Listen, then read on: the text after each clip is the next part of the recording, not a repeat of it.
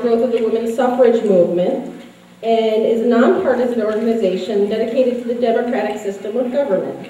Citizen participation in government is basic to the democratic process and the cornerstone of the League's purpose. And we have representatives from both groups here tonight. If you'd like to speak to them, we'll be out in the lobby. And so what we planned to do tonight was, this is not a debate. This is just an opportunity for people to get to know the Assembly and Senate candidates that are running this election, and provide an opportunity for you to ask questions about some of the issues you're concerned about. One of the problems with elections today is you don't really hear a lot about issues. You hear about what somebody did or what somebody doesn't do. We're not interested in hearing that tonight, and we're interested in hearing what someone plans to do or what they'd like to do. So we're going to ask two of the people not address the candidates specifically or personally. If you didn't get an index card out front, I'm going to have members of BPW in the aisles, and we'll have the index cards available. If you picked up a blank one and want to turn it in, just hold it up for a minute, and someone will catch it and bring it up to our moderator. The candidates will not be interacting amongst each other as well. What we're doing is we're asking questions of the candidates individually, and they will be timing their answers. They'll have 3 minutes to answer. Introductions, we'll start with introductions, which will be 5 minutes from each candidate for them to talk about their issues and present their platforms. Okay, does anyone have any questions right now before we continue? Okay, and as I said, Elaine, look here, is one of our BPW members. She's in the back. You could wave, Elaine. She's one of the people that will have index cards available. If you want to raise your hand if you'd like an index card, if a question comes up, or if you want to hold your card up. Susan Kelly is coming down the aisle right now. Susan Kelly is another BPW member. I will be in the aisles too as well. Okay, so flag one of us down. We'd be happy to help you. We're going to, it's a little warm in here, so we're going to be having an intermission about 7 o'clock. I'll leave that up to the moderator when the appropriate time is, and let everyone get a breath of fresh air. During that time, too, if you'd like to speak to some of the other candidates that are present here tonight that are not participating, we had to keep it kind of down to a minimum, so we have the Assembly and Senate that we're focusing in on tonight. But we also have Bernie Bassett from the town of Plattsburgh, Democratic candidate for supervisor, down in the front there. And we also have Dale Sears, who's running for supervisor as well for the Republicans, right next to Bernie. We also have Jerry Renadette, who's running for town of Plattsburgh Council. And we also have a mayoral candidate, Kevin Donahoe, who's running for the Democratic Party. If you have any questions of these candidates, they're here for for you to access and discuss candidate issues with them. Okay? And without further ado, I'm going to introduce our moderator for the evening, Dr. Maurice Mo Hickey of Clinton Community College. She's the president and will be moderating this evening. Okay, thank you very much.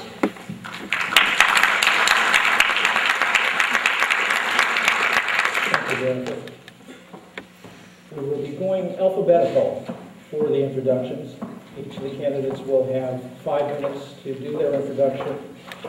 We will have a 2-minute warning and then a 30-second warning held up, and I'll be looking for those to remind each of the candidates. And we have some questions that are specific to candidates, and we have some general questions for everyone. Before the introductions, though, I have a question that says, will both candidates agree to future debates? Seeing how this isn't a debate, I'm not sure it's even appropriate at this point, but would the candidates be interested in debating in the future? Absolutely. Over here. Sure. So there's the answer to that question. All debate sometime in the future, but not tonight. Okay, for our first introduction, Senator Betty Lowe.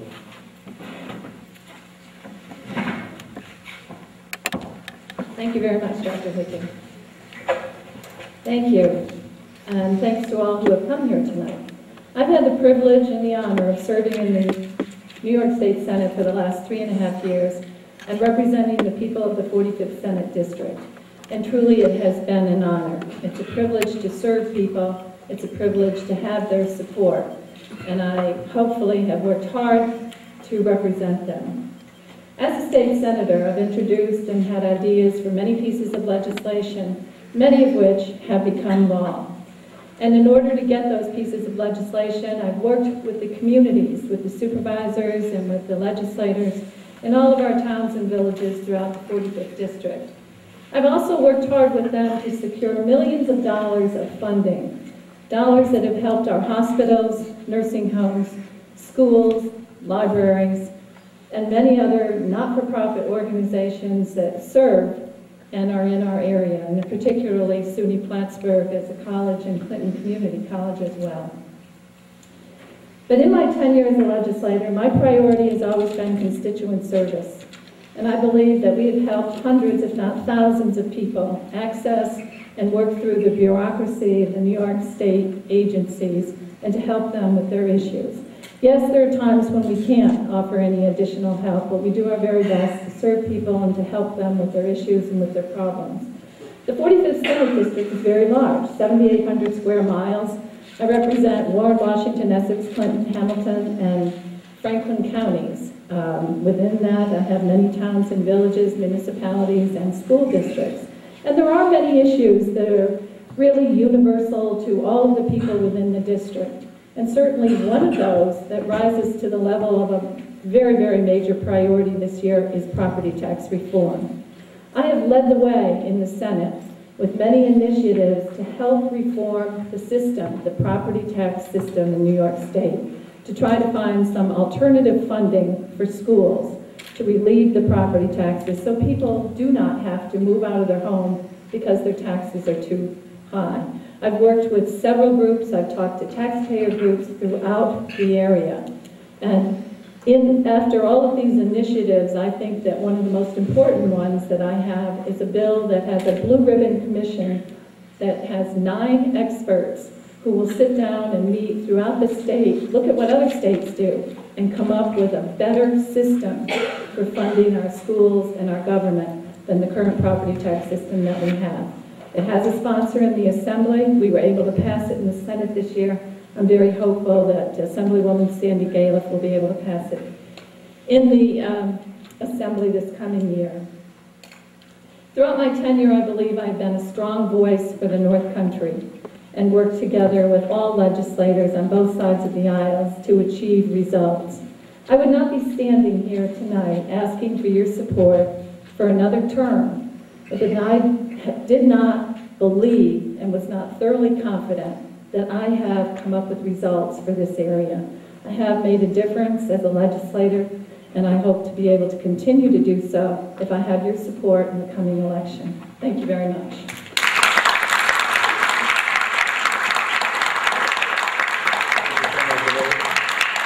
And our next introduction will be from Dr. Tim Merrick, also a Senate candidate.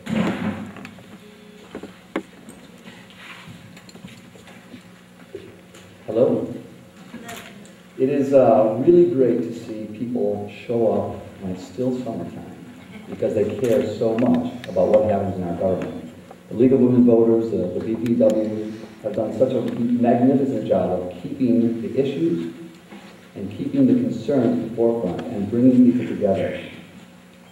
I'll tell you, it is a large district, Betty. We have been traveling up and down many counties and many highways, and I keep hearing the same thing. We must have change. What we have right now is not working. 12 years ago, Governor Pataki came and said he was going to cut government spending. Betty Little came 10 years ago with the same promise.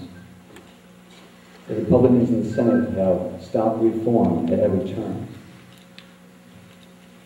We need so much more than handouts from our government up here. We need real initiatives. We need jobs, not jobs purchased on a state dole, like the one in Malta that will cost $1 million per job. We do need property tax reform. Someone here once said to a group of property tax owners in Queensbury, if they didn't like their high taxes, they could sell their homes. This is not the solution. I have a plan for property tax reform. I call it the Family Home Protection Plan. It's reasonable. It does not take money out of the state coffers. It's not a shell game. where the government says, here, we're going to give you a tax break, and then over here, they take the money back out again. It's time that we have not creative accounting, but real solutions. I look very much forward to the rest of this race and to serving you in ways that are positive, productive, and create real reform. The best news I have for all of you right now comes down to 2 words. It's Eliot Spitzer. He's a man who's got guts and he's got gumption. He's not afraid to look people who are powerful, who have moneyed interests behind them, and say, no. He's endorsed my campaign because he knows that together we can work, do the hard work, not just to reform Albany, but to bring initiatives in North Country, which are more than just the scraps from our table, more than just the dole that will keep us with our hands out year after year. So, what do we need? We need jobs. We need lower property taxes. We need to respect that upstate is just as important as downstate. We need to be able to sit down at the end of the day and say, you know what? We've done our job. We worked hard. We fed our family. We educated our kids. And we look forward to retirement with a certain level of security. Something that we haven't been getting. Something that all of us are worried about. I know a woman in Essex County who's 83 who just went back to work. She's working hard to the Democratic Party right now. She knows that change is necessary. I think you know it too. I think that's why you're here, and that's why I'm trying to give you. Thanks for coming.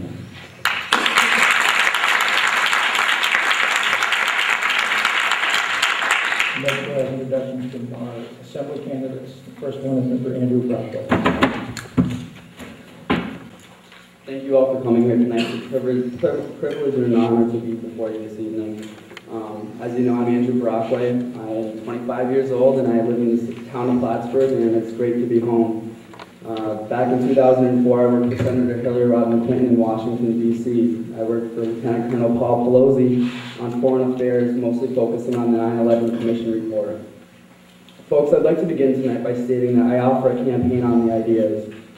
I think that that's what we, as candidates for public office, owe the residents of the North Country.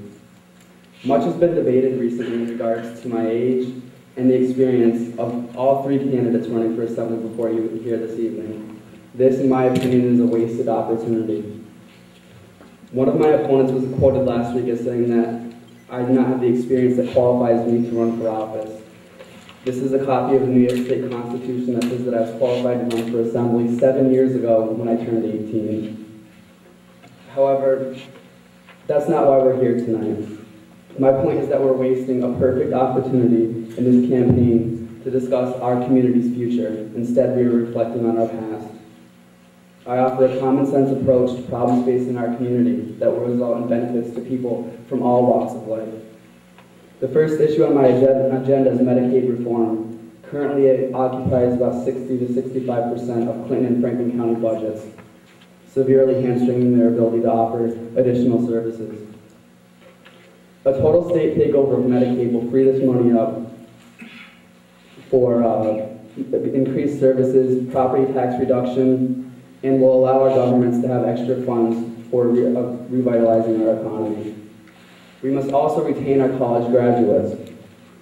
Candidates entering fields such as nursing, teachers, and social work are at a premium in the North Country. Fletcher Allen in Vermont is taking nurses from CBPH and Alice Hyde because they offer a loan forgiveness program. I've submitted an editorial to both the Adirondack Daily Enterprise and the Malone Telegram. It has yet to be published in the press, Republican, but we need to adopt a similar opportunity for our graduates in New York State so that we can continue to have these people make the North Country their home.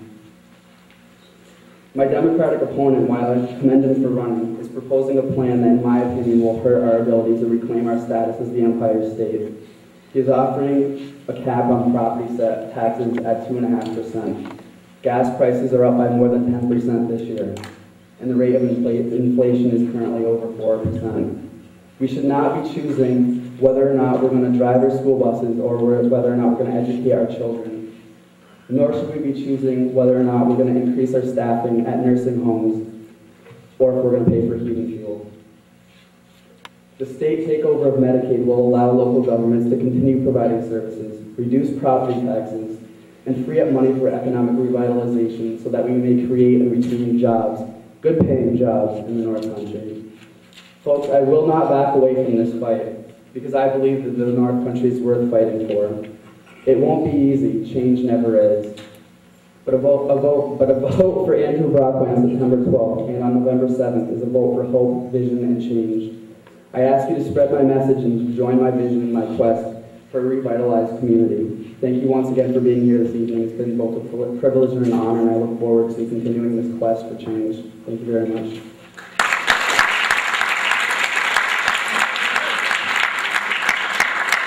The next candidate is Mrs. Jan Hooper.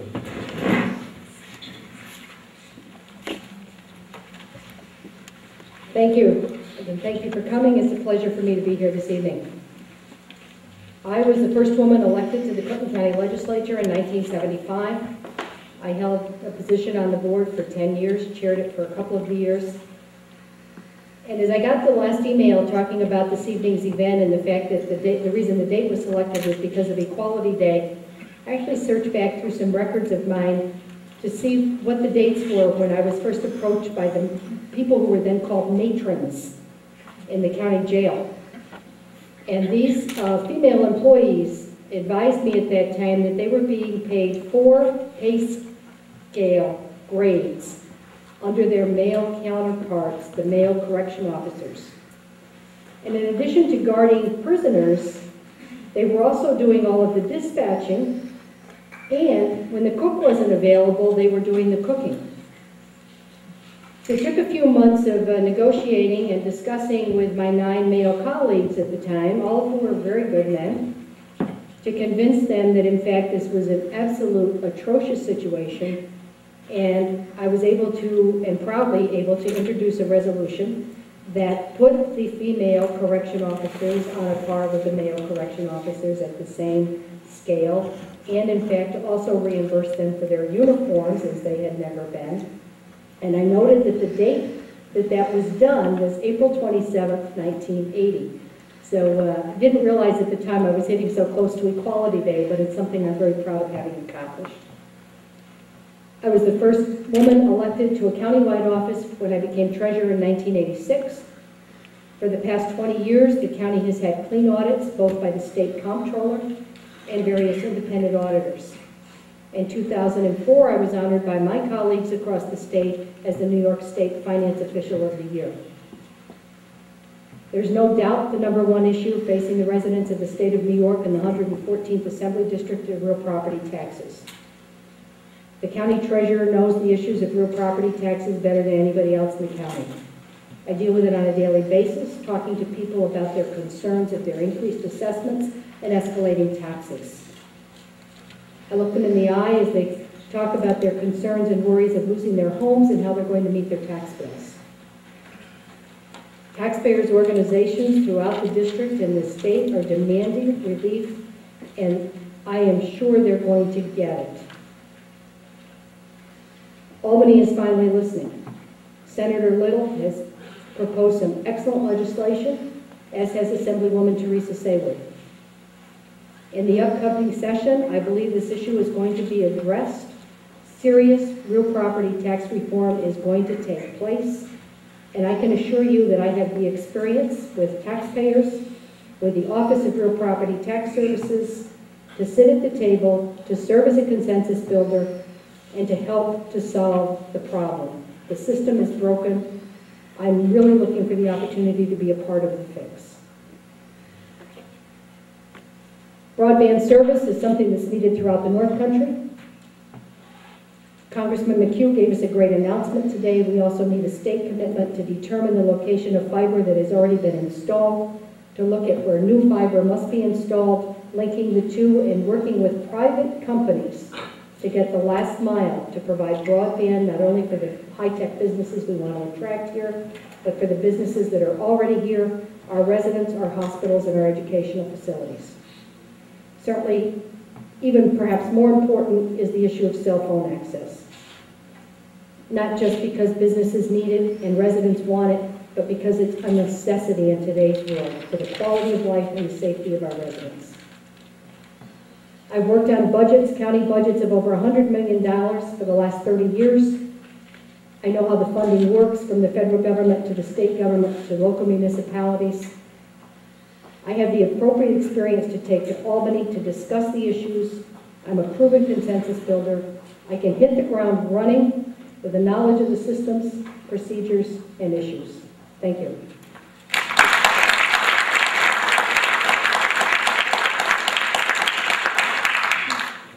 Now we'll begin the question phase. Oh, I'm sorry. I apologize. We have one more candidate. Got ahead of himself. Mr. Kevin.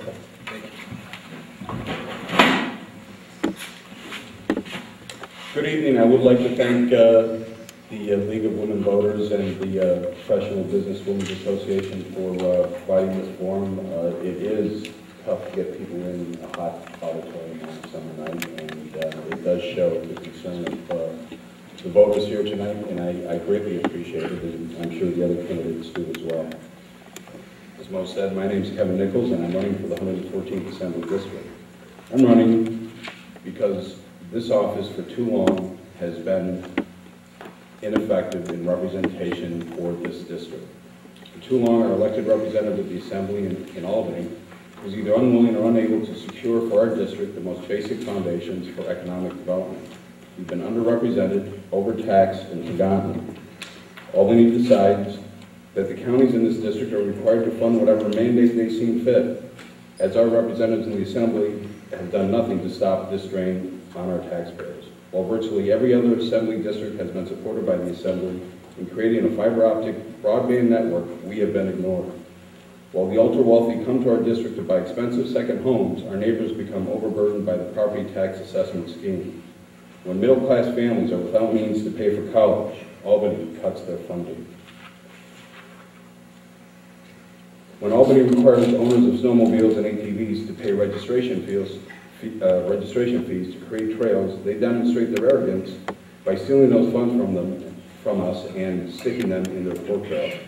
As a person who's paid those registration fees only to see them taken from us, as a taxpayer who has seen our family's home increase in value only in the government's eyes, as a father who's concerned that the rising cost of education will leave his children with an overly burdensome education debt, and as a small businessman who's concerned about the rising, uncontrolled costs of doing business in the North Country, and as a North Country Democrat who will have your voice heard in the Assembly, I'm running for this office because the career politicians and those who want to be career politicians either offer no hope of effective representation in the democratically controlled Assembly or simply have no answers to our problems.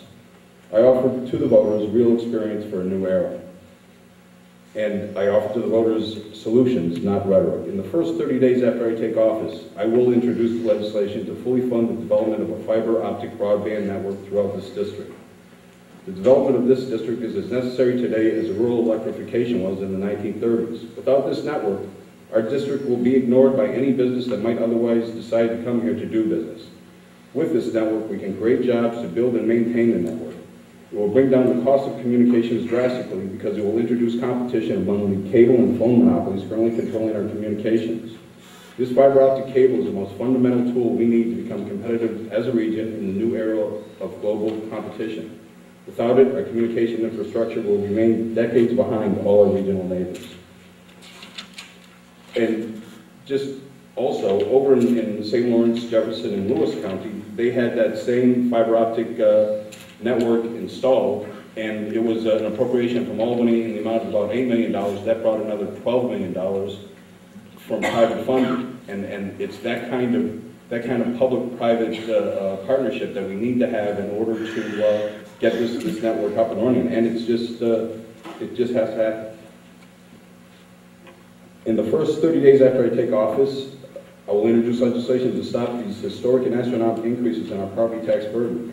And give back to the people the fundamental power to stop increases in our property tax burden by giving voters the right to reject any property tax increase over 2.5%. So when voters are given a tax bill that exceeds this 2.5% cap, they can go to the polls and tell the government, no, you won't raise my taxes. Now, I know this has been criticized, but there is no more effective means of having government control their budget than by telling them, you've only got 2.5% to live on this year. While the rest of us all have to deal with rising tax costs, and while we have to deal with rising gasoline prices, we can't sit at the end of the month when we're writing checks to people and say, oh, I don't have enough money, let me send a bill to so-and-so and they'll give you the money. Without this 2.5% cap, there will be no incentive at all for government to start trimming the budget. And this is the same means that Elliot Spitzer intends to use, which is to control government spending, to bring the spending down. We all know that in government, there is waste in government. And I believe we can find 10% of the total state budget just wasted. That's where the money has to come from, not the backs of the property owners. Not tax rebates before Election Day, but because I know Donald Trump got a lot more, will be getting a lot more money than I will on that tax rebate day before the election. That's not where this money has to come from. The money should stay right here. We don't give it to the government if at the end of the year they're just going to give it back to us. That's just an unfortunate Shelby. I asked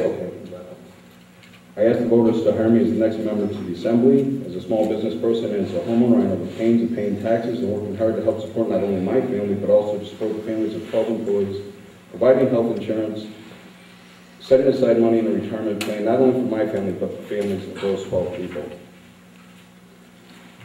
As a holder of a master's degree, I can find the ways to restore sanity to the budget process in Albany, and it's my training as a lawyer. I guess I'm getting gavelled down. So, I'm sorry, I'll stop. Don't you forget me now, you're coming up.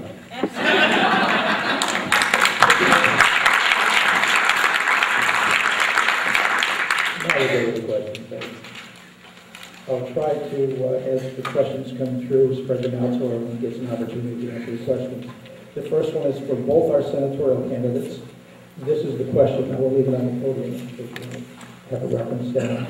And Senator Lee will give you first opportunity to answer. The question is, will you support age-specific sex education in all schools? Have 3 minutes, and we'll give you a 1 minute and 30-second warning. First of all, I'd just like to make a clarification statement about a statement that was made earlier. I know of no legislator that would respond to someone who was concerned about their property taxes in that manner.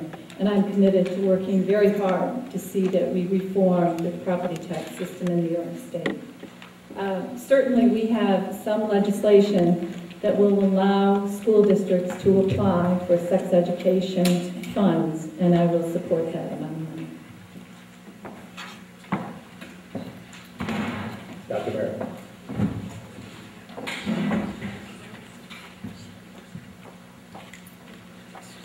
Will I support age-specific sex education in all schools? I've got 3 minutes to say this. Yes.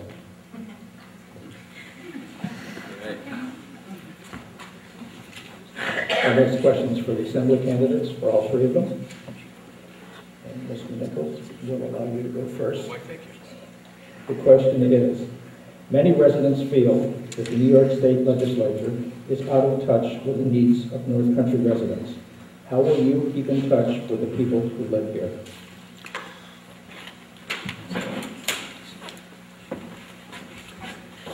Well, after I'm elected to the Assembly, I'm still going to be living here. I expect that the legislative season during the budget process, which has been egregiously dysfunctional since the state legislature went full-time. I was an intern in the Assembly back in 1982 when I was going to Niagara University, and they were part-time legislators, and they got the budget done because, at the end of the season on March 31st, if the budget wasn't done, they were getting paid so that, they just got the job done. If they could get the job done when they were part-time, they should be able to get the job done when they're full-time. But I expect, I'm involved in a number of organizations. I'm not leaving the Boy Scouts. I'm not leaving the YMCA organization. I sit on the board, and also I'm on the North Country Foundation, North Country Community College Foundation, and these institutions of higher education are very important to me. I'm not going away. I'm going to be here. I'm going to have an office in Plattsburgh. I'll have an office in Malone, and I'm also going to have an office in Saranac Lake. So I will be in touch with each of these people. If we get this fiber optic cable, then I think we can have webcast between my office and the district. But that's not something I've ever really considered as a problem, because it's just not something that entered my mind. I live up here. I love it up here. It's God's country, and I'm going to stay here. I'm not moving to Albany. Thank you. Let's just do it.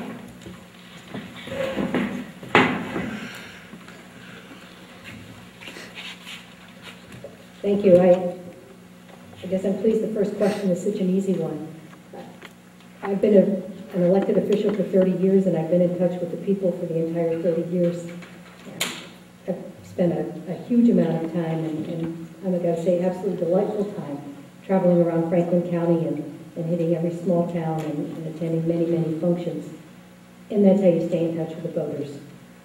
I think that I'm convinced anybody who runs for office has the responsibility to attend as many functions as possible, to reach out and have public forums for the electorate, to be available. Again, participating in public service is something that I've done on community boards. I'm in my 12th year in the Champlain Valley Physicians Hospital Board of Directors. I'm very proud to be a member of the Pine Harbor Board of Directors, so in October we will be opening an assisted living and Alzheimer's Center, and I'm going to stay on that board. This is a wonderful community. The ability to be able to represent this community in Albany and come back with a message and convey that message to the voters, and listening to the voters' concerns, taking those concerns back to Albany will just be a wonderful opportunity, and I can assure you that given that chance, people will see me every day, all the time. Bravo.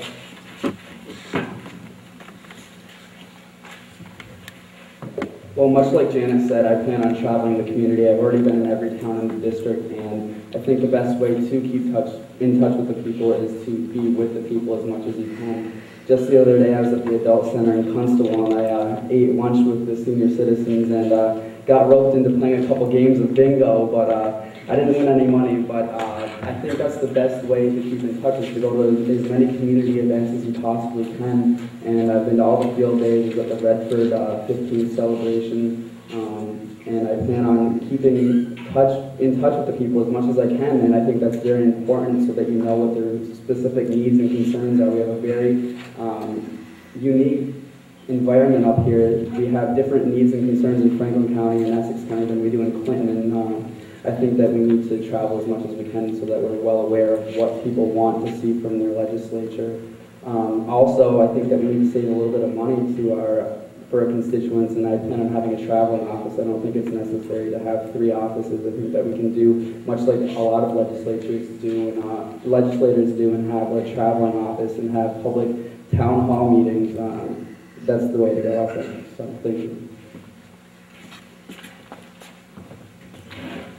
Next question is again for senatorial candidates.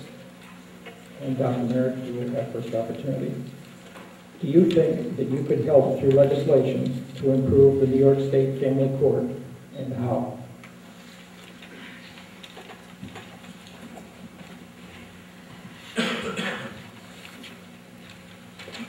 New York State Family Court.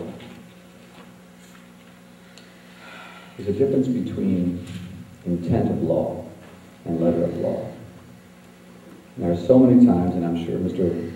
Nichols could tell you about it, that we tend to err on the side of the letter of the law because we are so afraid of what comes back at us. It's getting back to the heart, and we remember what is essential for our children.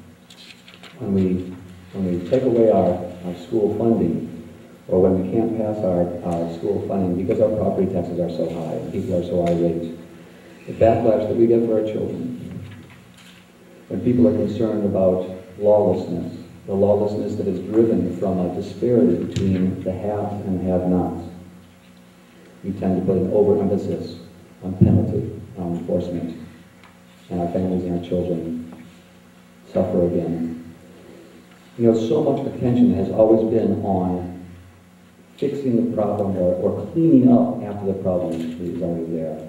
Yes, we need a compassionate steady family court.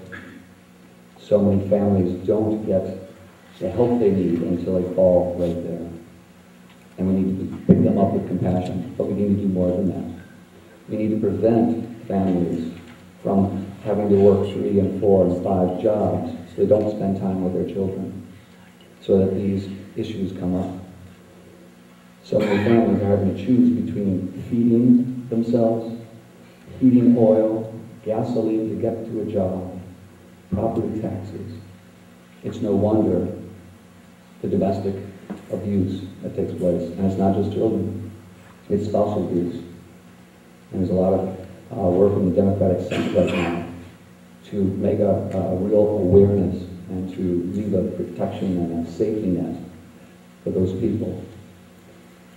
So, as far as changing in legislation, we got up to the family court to come to me. I don't have the exact the legislation. I'll let maybe Betty's got some great ideas on it, and I'll listen to her. But when you get down to the Senate, you sit down and you debate about these things, and you look at the good ideas and what works. Too many times, these bills get altered. They get placed into what else can we get and how else can we protect the wealthy. I've seen it too many times. I love that stuff.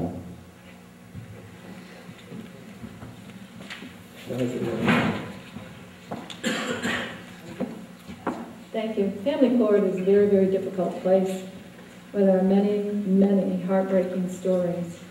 And there are several cases that will appear in family court. And many times what we see is custody issues and severed relationships. And there's nothing more important in family court than how children are treated and the outcome of the children who are involved in family court. So there is legislation that I am also supporting that requires mediation and parenting programs to try to resolve issues between disparate families, parents, so that they can do what is best for those children. Another great issue that is heartbreaking that comes before family court is domestic violence and child abuse. We have many pieces of legislation. We have new legislation that we passed this year that increases the penalties for sexual abuse against children. I mean, there is nothing sadder or worse than to hear of someone taking advantage of children in that way. That's something that we have worked on. Domestic violence, that's an issue that women have really brought to the forefront and that the legislature and the communities have responded to. There are many pieces of domestic violence legislation that protect the location of the offended partner and all of them. I also have supported legislation that increases the ability for domestic partners to be heard in family court as well. Many, many sad cases, and believe me, there's no one who has a harder job, I believe, than the family court judge. So anything that we can do to help them and help the people who are in those situations, we try to do in legislation and others. Thank you.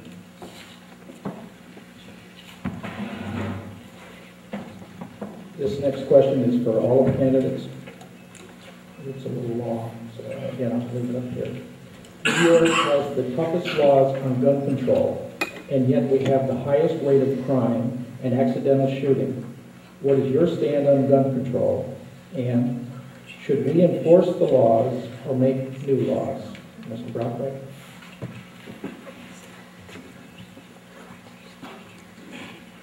This is a question I faced before. I got a survey from the National Rifle Association the other day, and my father's a member of the NRA, and they're very restrictive on the type of guns that you can own, and they're right. The crime hasn't really been reduced, and instead of targeting laws towards specific weapons, we need to examine the problem and see why the crime is rising rather than restricting people that are enjoying hunting. It's something that we've enjoyed in this country for many hundreds of years, and I don't think that the crime has gone down, it has gone up, and as we keep restricting, it's easy to buy guns in the black market, and I think rather than, as I said, enforcing laws on people that are collecting guns, hunting, we need to do all that we can to make sure that they have the appropriate education We have to have the hunter mentoring program so that younger kids know the proper way to using a firearm. And it's all about education. If you educate people as to the proper uses, I don't think that the crime will be as bad as it has been. And I don't favor additional legislation that would further restrict firearms in New York State, although I do recognize the problem of crime. Mrs. Strickler.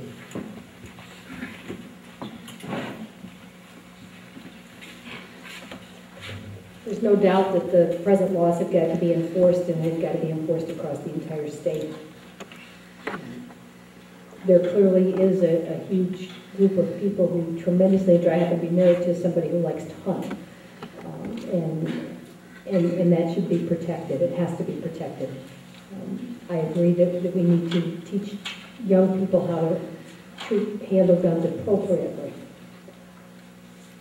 I do have a real concern about some of the weapons that are out there on the market and that are such a danger to our law enforcement officers.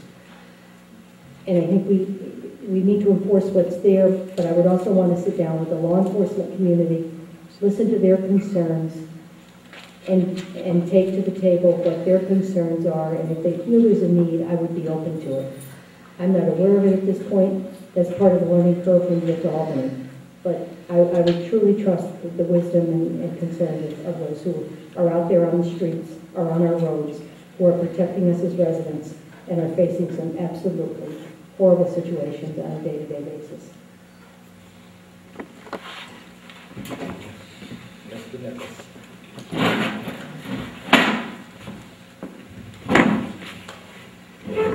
You know, I have studied this issue for some time, and I'm a member of the NRA, and I'm always, when I hear from one source or another, because there are people who say crime's out of control. I recently read a book, Freakonomics, which did an in-depth study that crime is on the decline since the beginning of the 90s. I know since 9/11, certainly that there are border issues, but my stand on gun control is that they are the toughest laws in the country, and they should be enforced. And I don't expect that I would introduce any legislation restricting or making tougher the laws that are there. I think that the big problem with gun control is the enforcement of laws. I think a lot of people, a lot of legislators will have a knee-jerk reaction to one episode or another and ignore the fact that the person who committed this gun crime committed a crime. I don't know that taking guns out of the hands of law-abiding citizens will prevent that crime. It doesn't work in other countries, and it certainly shouldn't be introduced here. And Eddie the Eagle is another program. I agree. It goes with that NRA survey that we all got, but I looked into the Eddie the Eagle program some time ago, and it's a lot of it is education, and but we should enforce the laws we have now. Senator Wood. Thank you. I too support the NRA education programs and their stance and have had their support. My 4 sons grew up and had the opportunity to go hunting with their father, and it's something that's a culture. It's part of our Adirondack North Country living. And they're not the people who are abusing and not handling guns properly. Sportsmen are very well educated about the handling of guns. It's the illegal trafficking of guns who come into the hands of criminals that we have to be more concerned about. We've strengthened our illegal trafficking laws, and we're trying to continue to strengthen those laws as we go forward. The statistics do show that crime in New York State has dropped, although in some ways that's hard to see because we see crime rising in certain specific criminal activities. But I know that our population in the state inmate facilities is down by about 10,000. So we are a state that is doing something about crime. We need to do more about illegal trafficking of guns, guns getting into the hands of the wrong people. Dr. Merritt.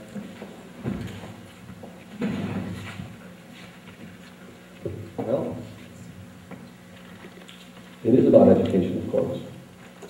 And sportsmen are very responsible. We know this. Let's, again, step back. What is the cause? Why do we always want to put a Band-Aid on a problem? For instance, Canada has the same per capita guns as the United States. How many murders, how many violent crimes do they have?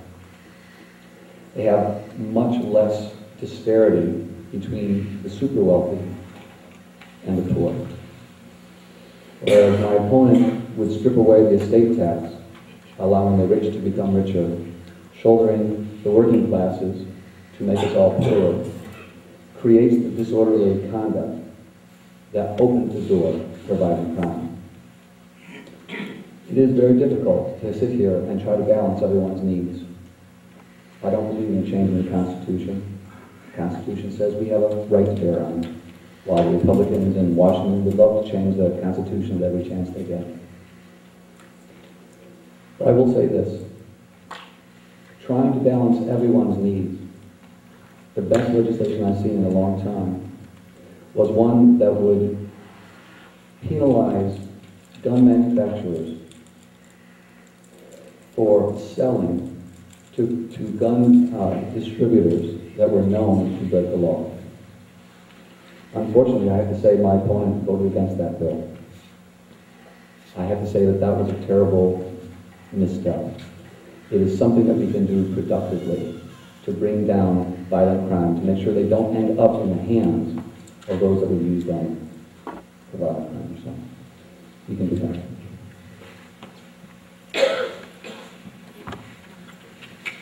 Again, we have a general question for everyone. What plans do you have to enable our young people to have well-paying jobs staying in this area? And we'll reverse this time, Dr. Merritt, to begin.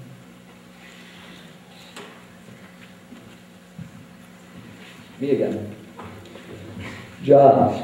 How do we do it? Do we pay large corporations to come here and pay minimum wage? Do we give them the benefits? And we reap almost nothing back? No. What is it going to take to have jobs in the North Country? Jobs that pay.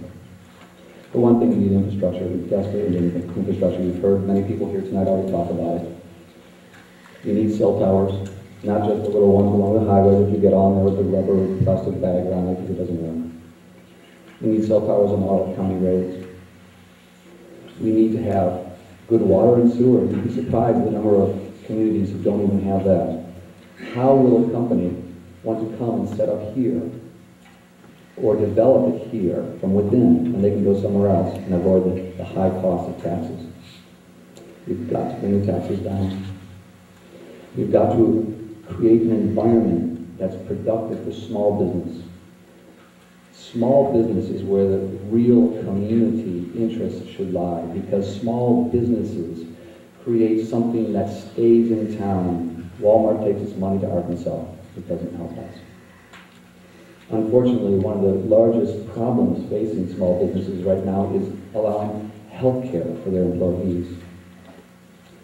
I'm sorry to say again that my opponent voted against a bill that would have created a pool, an insurance pool that small businesses could use to take care of their employees. You know that over 3 million New Yorkers have no insurance. That's a crime. It's a crime for the workers. It's a crime for the businesses. Again, we can do better. Senator Little. Thank you. Jobs are very important, and they're important to the North Country. And seeing that we maintain the jobs that we have, that we help the small businesses be able to expand, has been very important to me. I've gone around and visited our different companies to find out their needs and how we can help them out. We've helped them out with training programs. We have empire zones. And it's easy to say that we shouldn't be doing anything on the government level to help companies out. But ask them who they hear from during the week. How many times they get a call from another state or another community with offers. We have to step up to the plate. We have to show them we provide an atmosphere that New York State is a good place to do business. We have Power for Jobs that we've been able to get for many of our communities because energy costs is a huge factor in businesses in New York State. We have the single sales tax factor was passed last year. That's something that small businesses have been asking for years. We were able to get that through. We have Healthy New York. It's a partnership insurance program for businesses that have not offered insurance, and they can go and get their insurance through this company, through New York State. They provide premiums and all, but they provide insurance for their employees, and they get the help from it. Many of our companies, Laurentian Aerospace, yes, we've provided some funding for them, $1.5 million I was able to get through the Senate initiative so that they would come to Plattsburgh. They're not minimum wage jobs. These people are going to start with 760 jobs and expect to grow to 5,000. We're working on WILD. We hope we have an answer soon, and we're trying to help that company as much as we can. 2 biotech companies in Lake Placid. Biotech closed. These 2 groups are trying to say, we need these people to stay in this area. And yes, I'll do everything I can to help them get the funding they need to stay here. Mr. Nichols.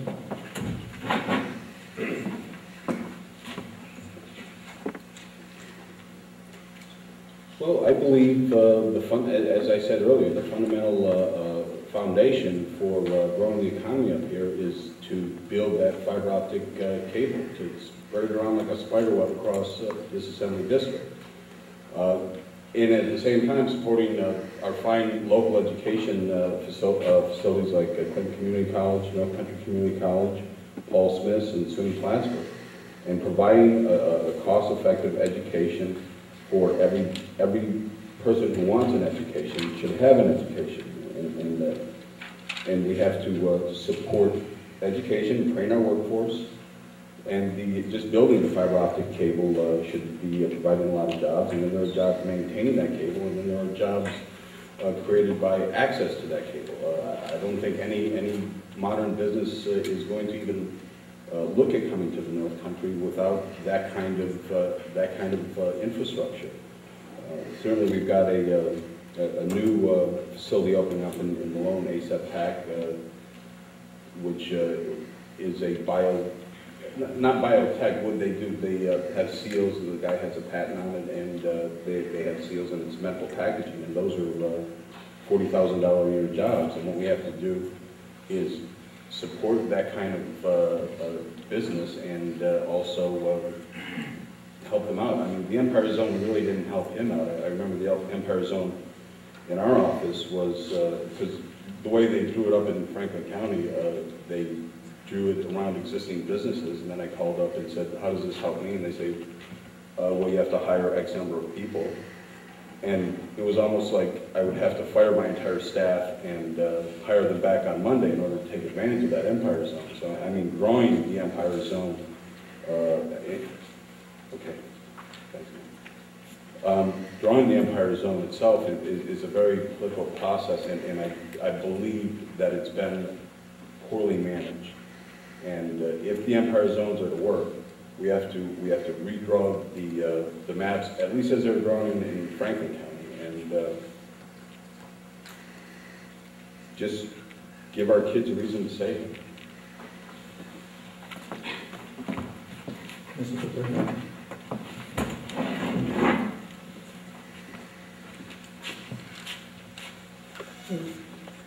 We have to get a little creative and think out of the box, and one of the ways of doing that is to see exactly some of the programs and the funding that Albany has brought here, and in large part thanks to former Senator Ron Stafford and certainly the Senator Betty Lowe. Government does have to be involved if we're going to attract good jobs and if we're going to keep good jobs here. Certainly the Plattsburgh International Airport is an example of the federal government stepping to the plate with us as a partner. And the funding we've received through Congressman McHugh and our other federal representatives.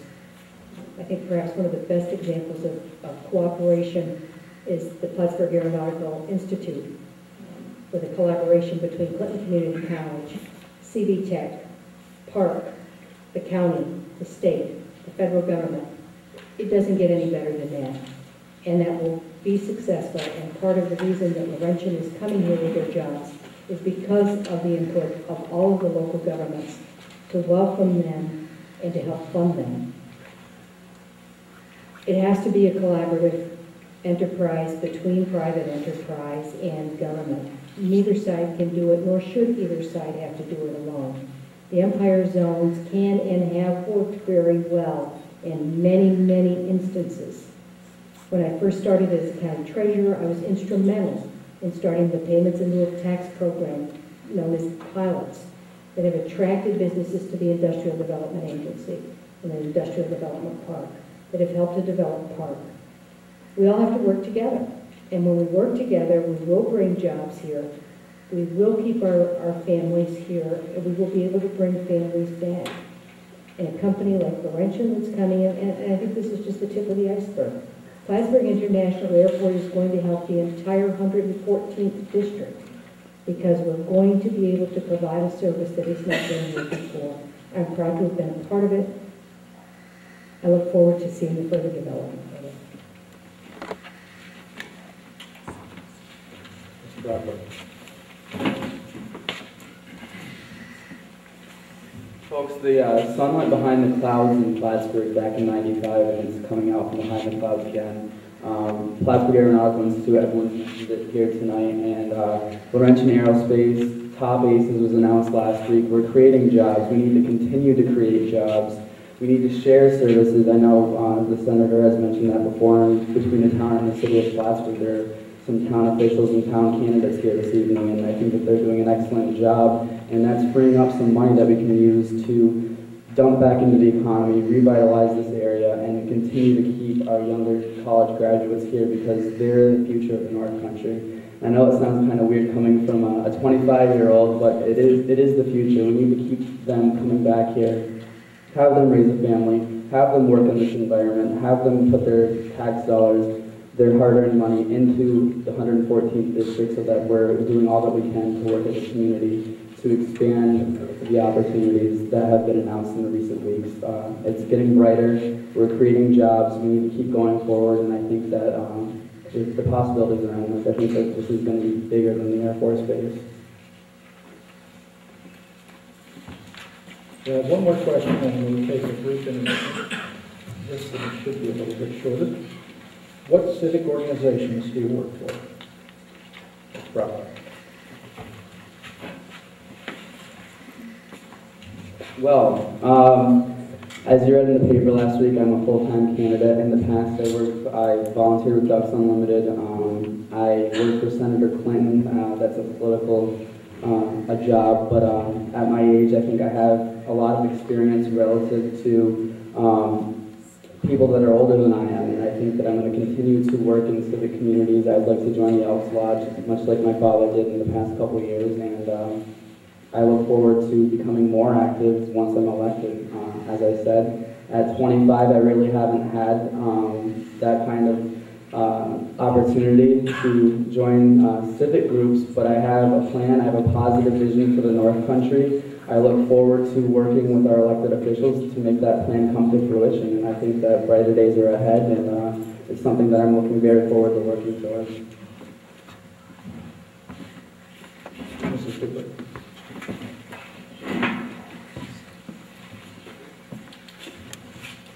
How many minutes do I have? I love this community. I said earlier, I'm in my 12th year as a member of the CBPH Board of Directors. I was the first woman to chair the CBPH board, chaired it for 4 years. I was treasurer of it for, I don't know, how many years. I'm a charter member of the Pine Harbor Board of Directors, which will be opening in October. I hope all of you show up for that opening. We're so proud of that facility.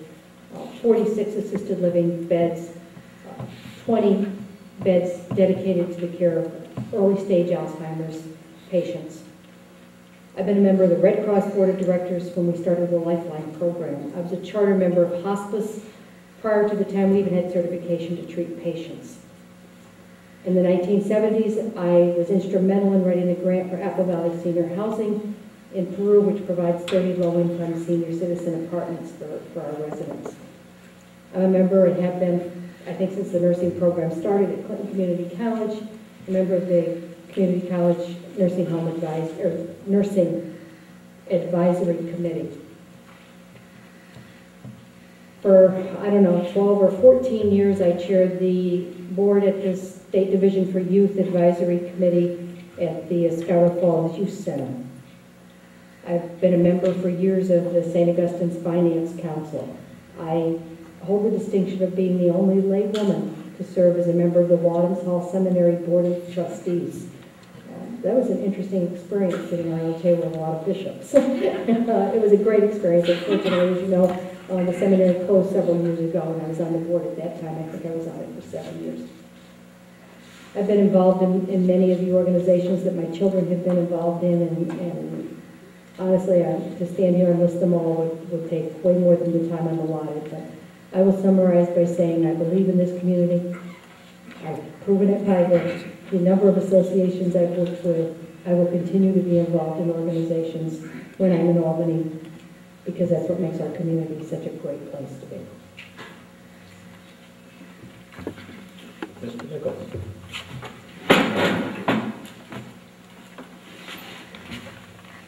I am a distinguished past president of the Kiwanis Club of Malone.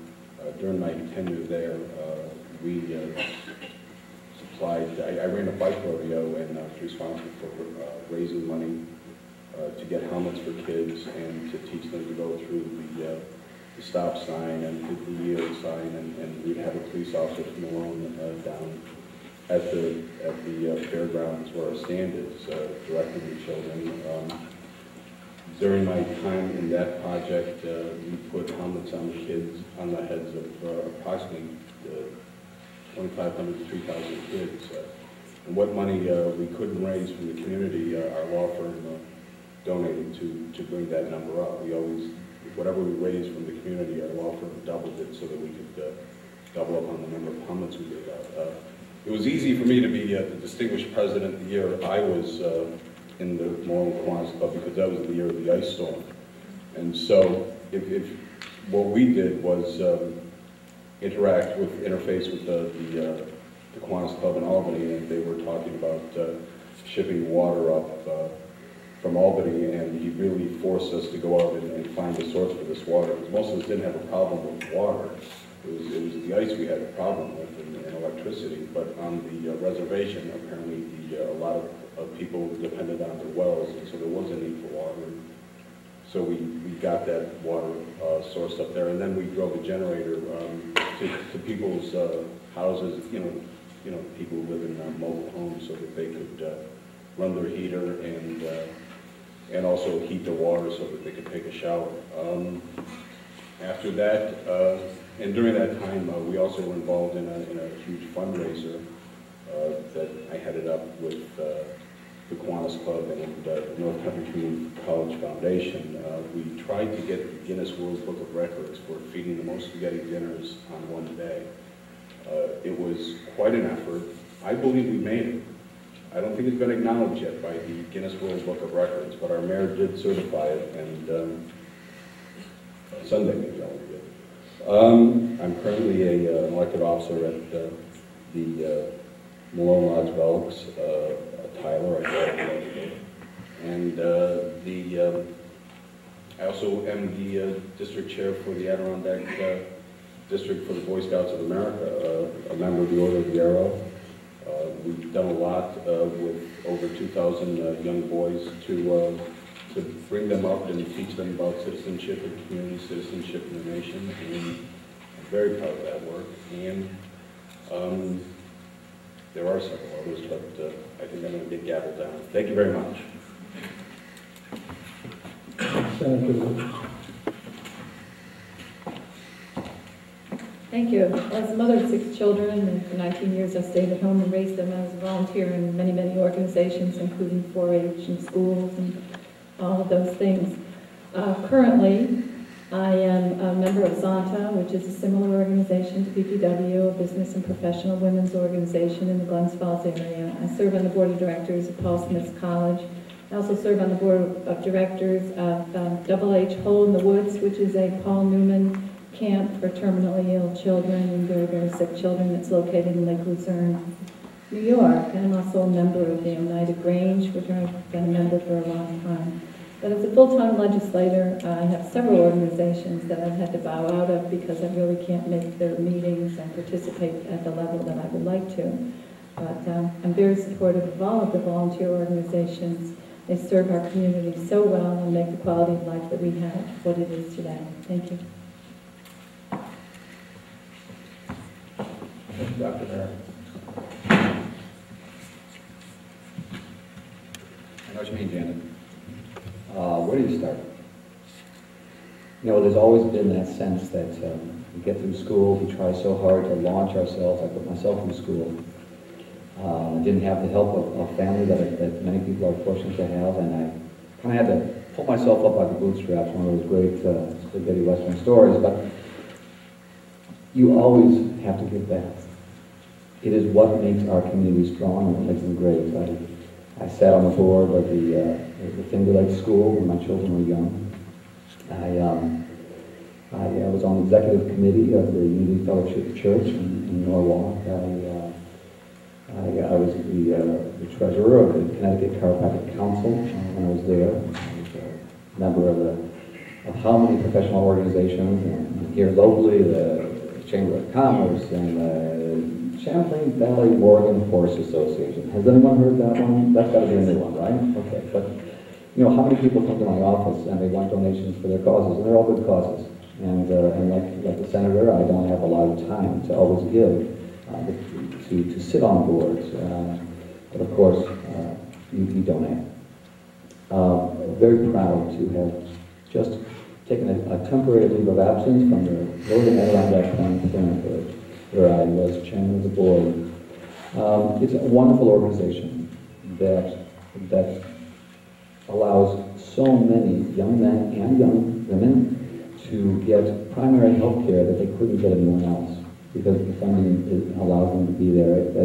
It's a wonderful organization that prevents so many of the problems that they are criticized for. I go down to Albany and I advocate for the rights of women.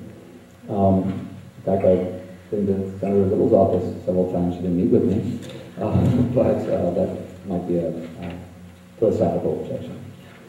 So, we all, every single one of us, are very concerned. We're all very involved. And I think all of us represent our communities well. We'll now take a brief intermission to give the candidates break. Seeing how I forgot who went last, we'll start at the beginning again. We are to end the program at 8 o'clock, so I'm definitely not going to be able to get through all of the questions. I'll do my best to get questions that all the candidates will be able to answer for you. And remind everybody it's not a debate, and we're focusing on what our actions are, which leads me to our first question. How do all the candidates feel about following Martha Rayville and signing a pledge to no negative campaigning? Senator Little. Absolutely. It's our responsibility to speak about the issues and the issues only and how we intend to deal with those things and let the voters decide. So absolutely, I would sign the pledge. Dr. Merritt.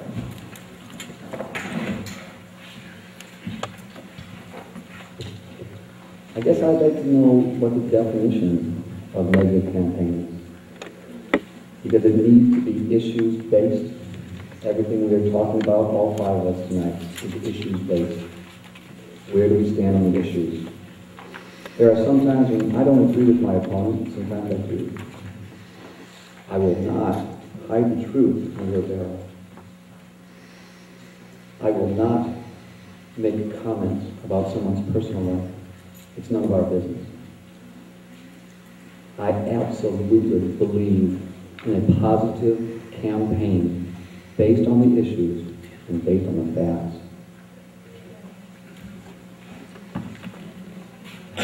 Mr. Brockway.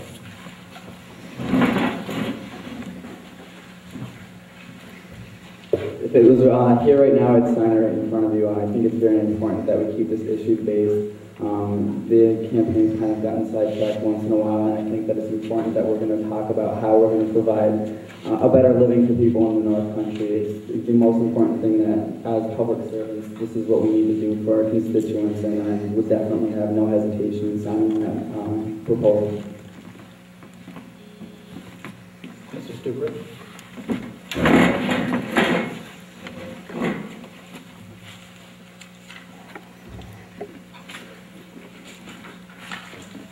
I just did a quick count, and this is my 13th personal political campaign.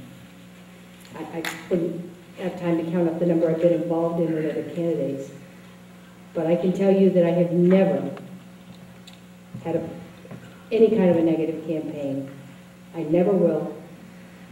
I have won 12 campaigns by being positive and speaking about the issues, and that's how I intend to win the 13th. Mr. Nichols? After hearing all that, does anybody have a copy of this document? I think we could sign it right now. I think it's an absolute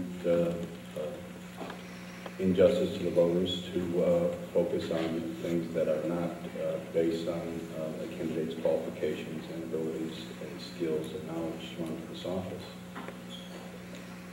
So, is the document here? No? If somebody could produce it, I'll sign it. Thank you. You have it? Okay, next question again is for all of the candidates. And we'll reverse order and have Mr. Nichols go first. How do you react to the charge that the New York State Legislature is the most dysfunctional in the nation? If elected or re-elected, what do you plan to do about it?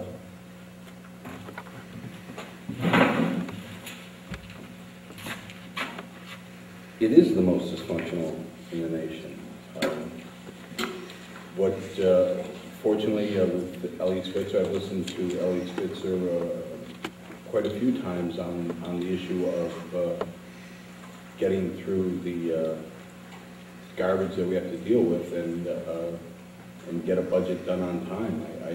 I firmly believe that if we as legislators cannot pass a budget on time that isn't filled with pork for one fellow or the other and starts looking at items that need to be justly looked at and either reduced or funded. There's a lot of money in the state, and a lot of it is just wasted. I believe the first step is just going down there and standing toe-to-toe and not listening to the pork barrel budget. We have to look at what's really just to do for the entire state. It's not, we can't be looking at, we've got to fight, the downstate urge. I think we've all been victimized by the downstate people taking a lot of the money away from us. We certainly haven't seen a lot of those programs, and it's a tough question. Is there one thing that somebody can do? I guess is stand toe-to-toe with the leadership down there and let them know that we believe in the North Country that what's going on is wrong and that we need to change it. I think there's a lot of it has to do with the voters and the message the voters say to electing people who keep continually going down and not doing anything to change the way business is done. Like I said earlier, when it was a part-time legislature, it seemed to function pretty well, but now that it's a full-time legislature, it doesn't seem to function at all. I think we just have to stand up for what's right and what's just and move with that thought in mind.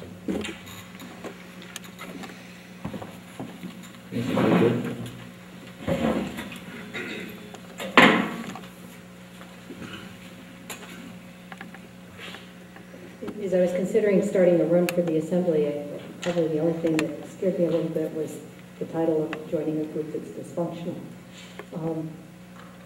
I think there's been too much power placed in just a couple of people. And I believe I know that some steps were taken over the past year or so to to try and have more involvement of individual legislators in the committee system and in the negotiation systems. And that has to be the focus that gets moved forward. Again, I've spent 30 years as a consensus builder working with people of all parties. And I would hope that enough of us get elected that have a good, straight, common sense and a willingness to sit down at a table and talk about issues and work with each other, then the dysfunction will gradually begin to go. It's not going to happen overnight. It didn't get there overnight. Certainly there have been some major issues over the last few years to get budgets done more on time, in a better fashion. And so steps have started, many steps have started, and we've got to start taking a little bit larger steps and get it fixed. And I want to be a part of the process. No one person has the answers to it. So it's going to take a bunch of us working on it together. Mr. Brockway. Well, this kind of reminds me of the great debate of 2004 when we had two candidates that had opposing viewpoints, and one had a positive vision and one had a negative vision. We must work with all of the 150 assembly members in New York State. 2/3 of the legislature is from below Albany, and they control a considerable amount of the purse strings. And I think that what Jana alluded to was the three men in the closed room. Speaker Silver, Majority Leader Bruno, and Governor Pataki, and we need to kind of decentralize that so that every member has proper input into the decision-making process. We need to elect like-minded people that have the same positive vision for their communities and make sure that we all have equal say. We're not the forgotten community up here. We need to elect people that are going to have a positive vision. They're going to fight for their community. There's a great assembly member from St. Lawrence County region, Daryl Albertine, and I talked to him a couple weeks ago, and we'd like to form a Democratic coalition so that we can have a team from the North Country that can go down and negotiate with the leadership in Albany. And it's also very important that we don't leave out our Republican counterparts as well. We need to all work together and have the best interests of New York State in mind so that we can restore some of the luster that's been lost and make New York State the Empire State once again.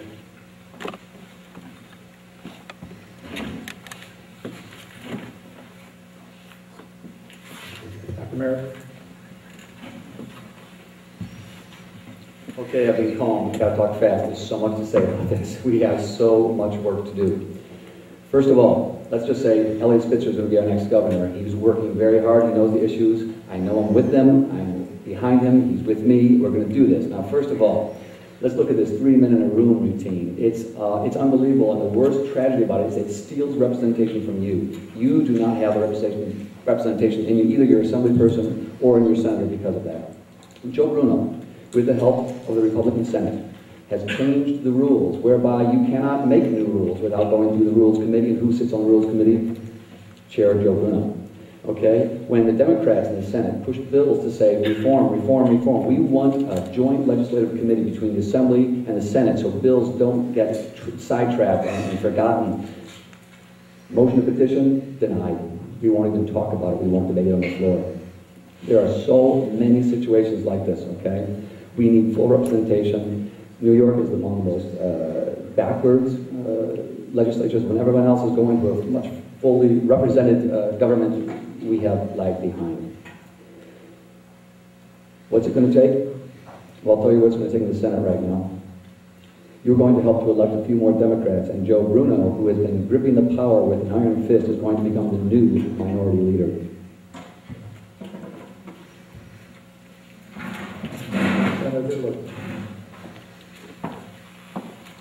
Well, being the only member up here who is a member of that legislative body, I guess it's appropriate that I'm last. However, I agree. There is dysfunction in Albany. There has been for a number of years as far as the budget process. Budgeting in New York State legislature has to be a negotiated process. You have to work with the interests of upstate New York, who are best represented by the Senate majority, believe me. The Assembly Democrat and the Assembly in its entirety of 150 members, 65 are from New York City. So there are differences in how you want to negotiate things. For instance, there's a lot of talk about this rebate check and how it's not much to think about or anything. The STAR program took a number of years to negotiate. It is one of the best programs, the best helps for property taxes that we have had. In my district alone, $45 million last year were paid for by the state of New York for people's school property taxes. Our Senate proposal was to increase your STAR benefit by 75%. That would have been a substantial increase, and you would have had substantial relief from your property taxes while we work on reforming that system. The Assembly would not agree with that. Instead, they wanted the reduction in the sales tax on clothing of under $110. So the negotiation, the only way you can get it through, and to try to get it through on time, is to negotiate. The negotiated thing was a 30% STAR reduction, rebate check. And after you pay your school taxes in September, you will get the check directly back to you instead of the way it's been done. And the other thing, we do have the clothing thing. We have done some reform. We have opened up the process. We have reformed the authority legislation, which really needed reform to make them more open. We just passed a bill that, so if you foil government and they do not respond to you and you take them to court, that government, if they win, they have to pay your legal costs. That's a major thing. When you talk about dysfunction in Albany, there are many things that we did this year. We increased the DNA data bank, so it's now all felonies and 18 misdemeanors. We strengthened Megan's Law, so you have level 2 sex offenders online.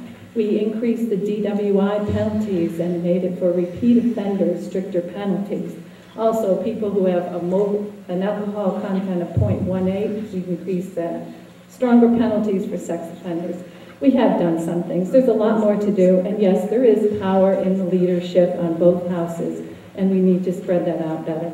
I'm sure I can work with both parties, and I'm confident that going forward, I can work with the new governor, whoever he is. Thank you. Our next question, again for all of the candidates. Helping to find the causes of many diseases requires research. Why not support stem cell research?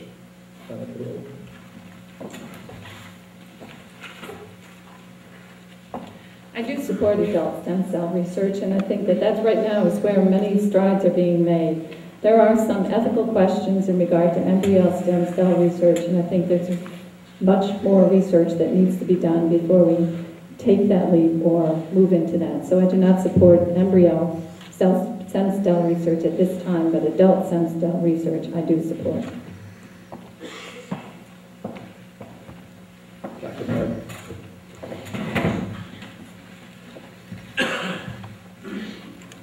It's easy to say that maybe it's a good idea, but the bottom line is the vote was cast against it. We desperately need this. This is not a matter of life and death. This is not a religious debate. This is a matter of science. It's a matter of survival. It is a matter of making our world better. As a chiropractor for 15 years, I have dealt with a lot of people with neurological damage, people who have very little hope. And to tell them that there's a religious debate that's going to prevent them from perhaps in their lifetime seeing something that they can only dream of walking straight or seeing again.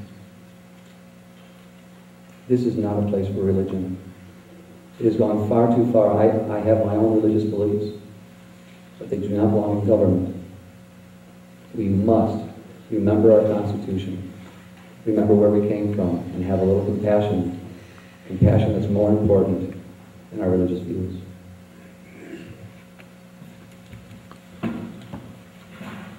Mr. Nichols.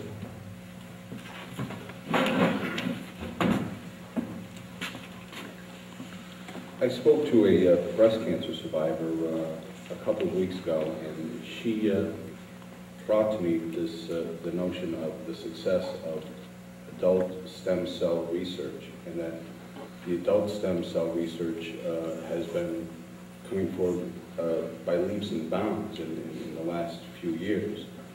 And I support the adult stem cell research. I think that there are no ethical problems with that. I believe there's a difference between religious beliefs and ethical beliefs. I think that we've seen a lot from the adult stem cell research, and certainly I'm no expert on the field, but sometimes you look at federal programs or state programs, and you kind of wonder about what's the fight about? Sometimes, this embryonic stem cell research could be based on some biotech company out in California or well represented in the Congress looking for a big chunk of money to spend out their way. And I think, and that's what this discussion with this breast cancer survivor was part of. She was convinced that the embryonic stem cell research was all a group of biotech companies trying to get their hands on federal money, and that's why she was so adamant on the adult stem cell programs that are working, and they are coming forward, and they are providing great medical benefits to a great number of people. Again, I see a difference between ethical issues and religious issues, and myself, again, I'm repeating myself, so I'll get right off, but I think that I'd have to know a whole lot more from experts to really come up with a firm answer to that, because there is some gut-wrenching emotional issues behind this particular issue, and I think we have to look at it calmly, rationally, and scientifically, and it's not a us versus them issue. It's really about the ethical thing to do when we do it. Mrs. Cooper?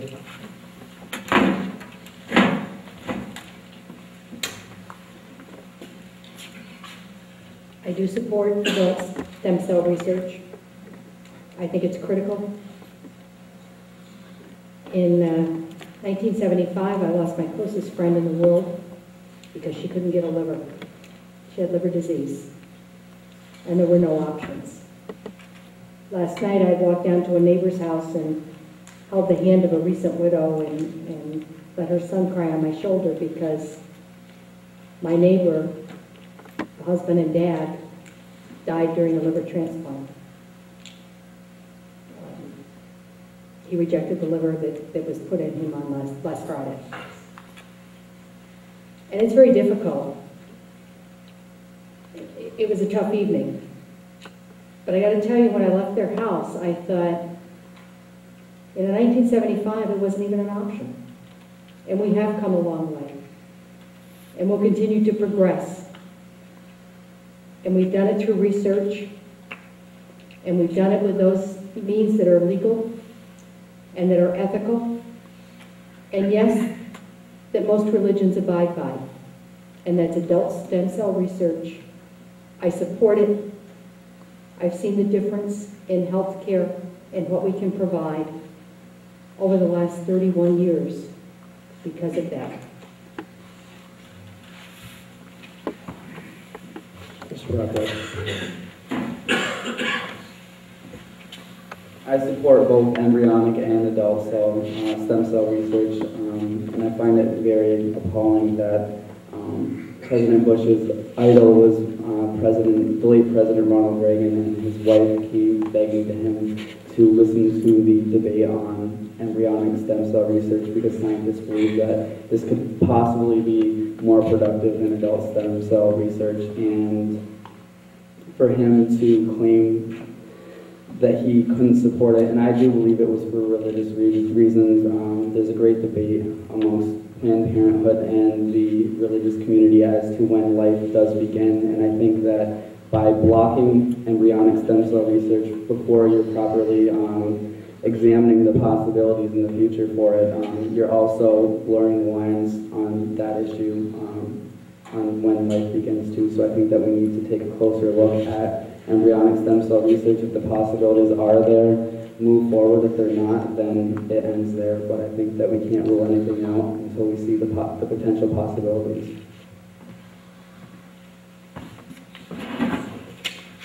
Although it is 8 o'clock, I will give one more question for the candidates. And the question is this: how can we create a better society? Mr. Brockway. It's perhaps the most loaded question of the evening. Once again, how do you define better? I think that by doing things like we're doing tonight, having debates on the merits of the issues, what's going to benefit our community, what's going to make our standard of living a little bit higher than it was in the past, having dedicated public servants such as the candidates before us here tonight, we need to continue having conversations, continue trying things and see what works and what doesn't. And I don't really have the answer to that question. I think when the other candidates come up here, they're going to similarly struggle because we're not God. We don't know what is going to work and what's not. But to have a debate and bring it to the people and have us all work towards a better society, I don't really think that we're not going to make mistakes along the way. But if we learn from those mistakes and turn it around into something that's going to be a little bit positive, a little bit more positive than what we've been hearing in the past from our public servants. We always hear about the negative. We need to hear about what's possible and where we can go from here and what's going to make everything in our society a little bit better and a little bit closer knit society. So I think that while I don't have an answer, I think that I'm up here for the right reasons. I want to create a better society. Mrs. Dugan.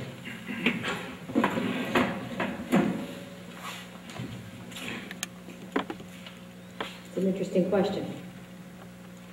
It has to start in the homes. We have to stop the throwaway divorces and making it so easy to just kind of walk away the minute there's a few arguments. We have to smother our children with love, because that comes from a mother and a grandmother. But we have to get back to the basics. We have to, and religion has to be a part of it.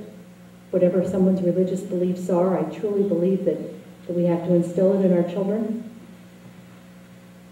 It requires education. It requires getting somehow parents back involved in their children from the minute they start preschool or kindergarten.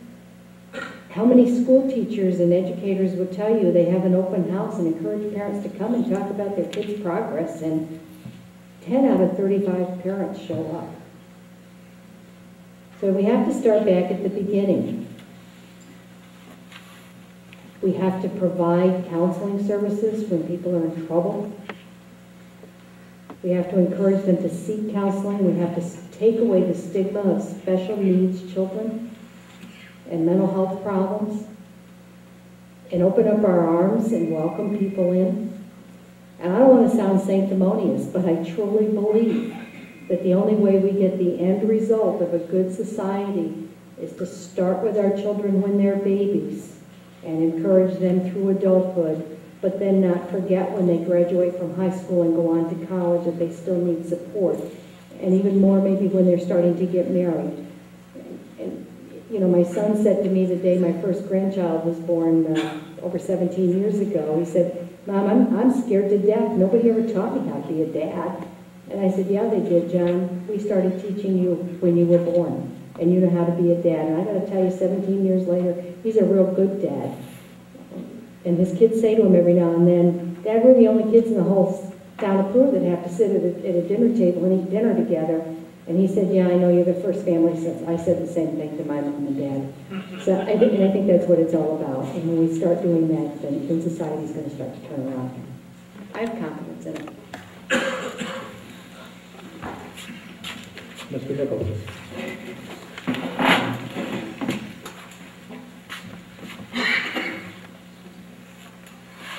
I believe that to make a better society, we all start with ourselves, to work hard at being the best person we can be.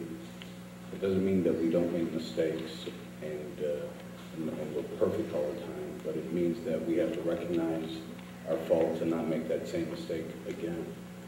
To instill in ourselves the truth that we can all be better every day in everything that we do.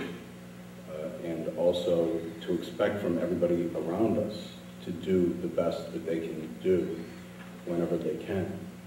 And also to take those, and it's not always easy, but to point especially to your children, because we do it all the time. To point out in firm but loving ways that you have to be better. You have to be a better person today. And and it is one of those things that, it all starts inside here, and we all have to believe that we all have the potential to be good people, to learn from our mistakes, to do better tomorrow, to try harder the next day, and it just keeps going and going, because once you believe that, you can do anything. And in this country, this is one of the only countries in the world where you really can be anything you want to be if you just be the best you can be. Anything you want to do, you can do. Anything you want to be, you can be. It starts with ourselves.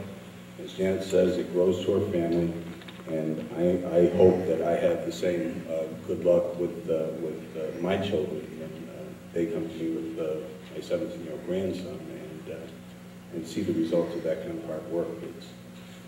It's tough, but it can be done. We just have to know that it starts with us. Thank you. Dr. Barron.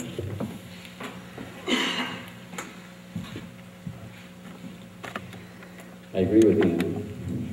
It's a bit of a tough question. It's a philosophical question. So if we're going to turn to philosophy, let's look at Aristotle for a second. We have 5 branches of philosophy. The third branch of philosophy is ethics. And it's going to have a lot to do with who we are. And I think we could say what would help to create a better society in 2 words. 3, if you include the article. The golden rule. It may be something that's taught in certain religions, but it's taught in all religions, and it's taught in all philosophical debates. The golden rule, do unto others as you would have them do unto you.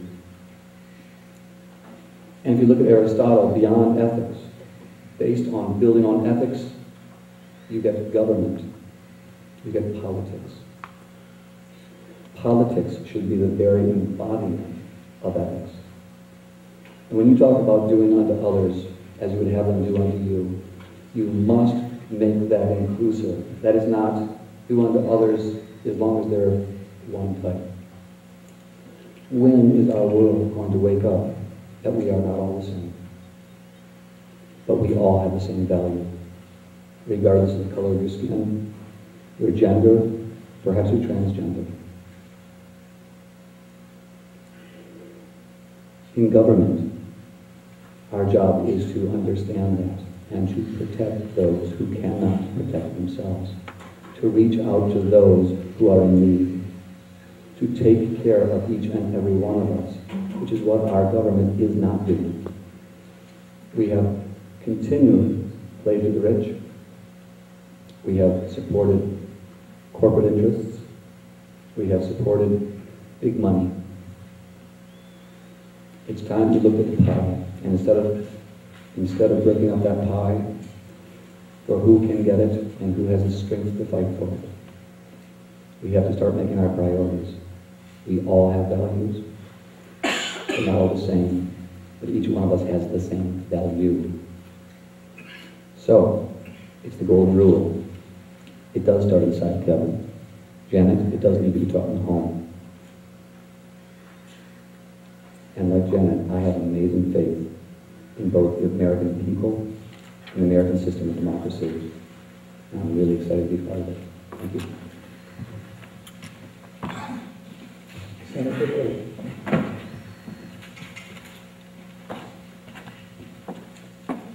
Thank you. Obviously, we have several different answers and all fine answers as to how we can be a better society. And I'm sure each of you in the audience would have perhaps the same answer or a different answer and could add to that philosophical question. But I believe that what makes a good society is having people in your society who are able to live and have a quality of life. And in order to have a good quality of life, I believe you need education, health care, you need a job, you need to be able to have a safe society, You need to be able to have money in your pocket, discretionary money that you can spend rather than spending it all on taxes and handing it over to someone else. And I do think that government has a role. And I think that I, as your senator for the past 3.5 years, have had a role. And my role has been to help those facilities, education, healthcare, and all of those, the companies coming in here, survive and help them to provide for the constituency that I serve. And I've done so by trying to get as much money out of Albany as I can get for the North Country. We have been able to continue to get money for funding a park for the redevelopment, $1.4 million every year, $5 million for the county this year for the flight line. We have gotten $200,000 for the Aeronautical Institute, which is going to help for SUNY Plattsburgh. I've gotten over $12 million in the last 2 years. Not for a new building, for a new electrical system, for the things that they need to operate. That's important because education, economy, the jobs in this area, they're all connected. And if we don't provide that funding, and for those families to have more money in their pocket, this year, when you have children from the ages of 4 to 17, if you're single and your adjusted gross income is $75,000 or less, a couple $110,000 or less, you will get a $330 tax credit on your New York State income tax for each child. And that's a refundable credit if you don't have any income tax to pay. Someone with 3 children is going to get $990 back, plus the property tax rebates. But those are things that help our families provide for each other and to have happy homes that aren't totally stressed out because everybody's working and everybody's trying to make a living and no one's home with the children. There are so many programs. CBPH, what a fine hospital. I've been able to get $500,000 for them this year. We've helped nursing homes to increase the reimbursement rate so they can provide for the elderly without breaking everyone's pocketbook. There are many, many other ones that we have, and the way I do it is I listen to the people in my district. What are their needs? The broadband, we're working on that. The cell towers, we're working on 3 cell towers at 3 rest areas on the Northway. That has been the biggest frustration for me, trying to get that program through. You know, it's all visual, these cell towers. I said I've never seen one I didn't like because health and safety are critical to our people, and they'll get taken down when they're not used. But thank you for your time, and I hope to be able to continue to serve you. That concludes the questions. If Jen wants to come up and make concluding statements, I would like to add my thanks to everyone else's for the people in the audience this evening, and also for our 5 candidates. They're putting in very long days, and they want to serve you.